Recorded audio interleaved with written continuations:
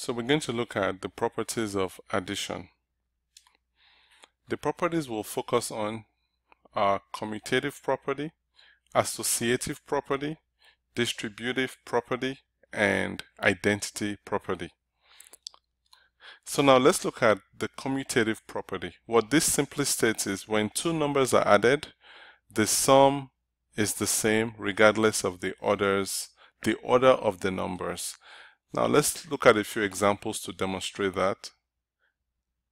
If I have 3 plus 4, what this rule states is that it's going to be the same as 4 plus 3.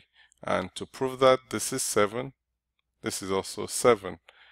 If I have 18 plus 2, it's also the same as 2 plus 18. When you add these numbers together, you're going to see that the property is true of addition. Now, the associative property tells us that when 3 or more numbers are added, the sum is the same regardless of the grouping of the numbers. Now, let's show what that means. If I have something like 2 plus 3 plus 4, so let's look at, we're going to write 2 plus 3 plus 4 here also. So we're saying this right here is going to be the same as this. So this is going to be 2 plus 7. This is going to give us 5 plus 4. And we can see that 9 equal to 9.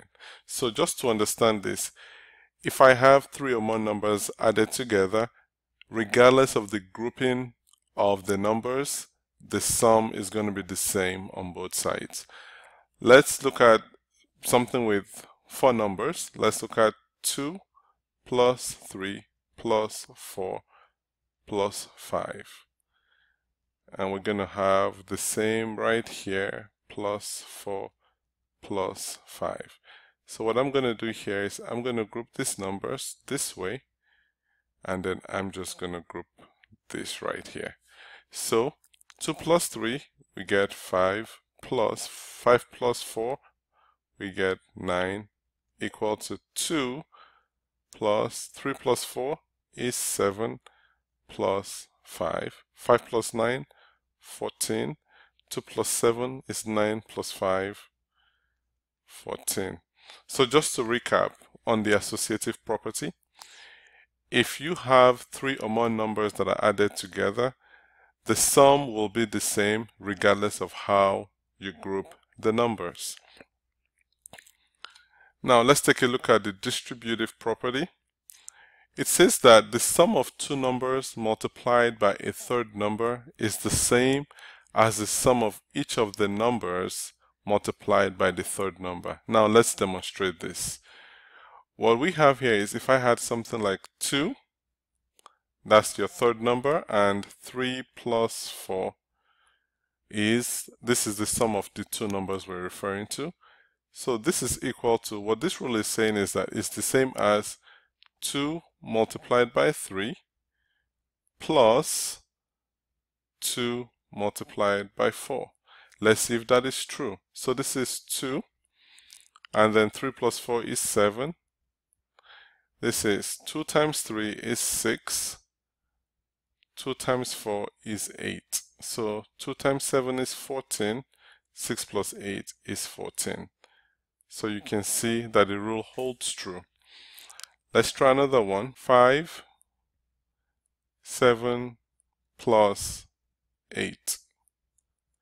So this is going to be the same as 5 times 7 plus 5 times 8. So here's what we have. 5 times 15 here.